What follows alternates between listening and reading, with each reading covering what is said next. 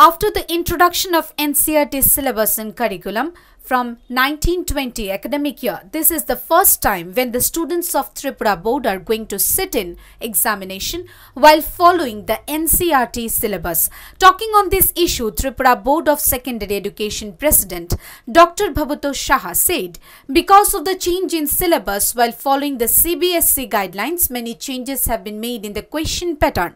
He said the pass mark is 33% this time, which was 30% previously. 80 marks question will be allotted for written examination and 20 for practical. Dr. Bhabatosh Saha also elaborated that, citing the disturbances that came in the education of the students because of the COVID pandemic, few changes have been made in internal marks allotment also. আপনারা সবাই হয়তো জানেন যে রাজ্য সরকার রাজ্যের সমস্ত বিদ্যালয়ে NCERT syllabus যেটা চালু করেছে 2019-20 সালে শিক্ষাবর্ষে, সেই সিলেবাস অনুযায়ী প্রথম পরীক্ষা হবে মাধ্যমিক এবং উচ্চ মাধ্যমিক স্তরে এবার 2021 সালে।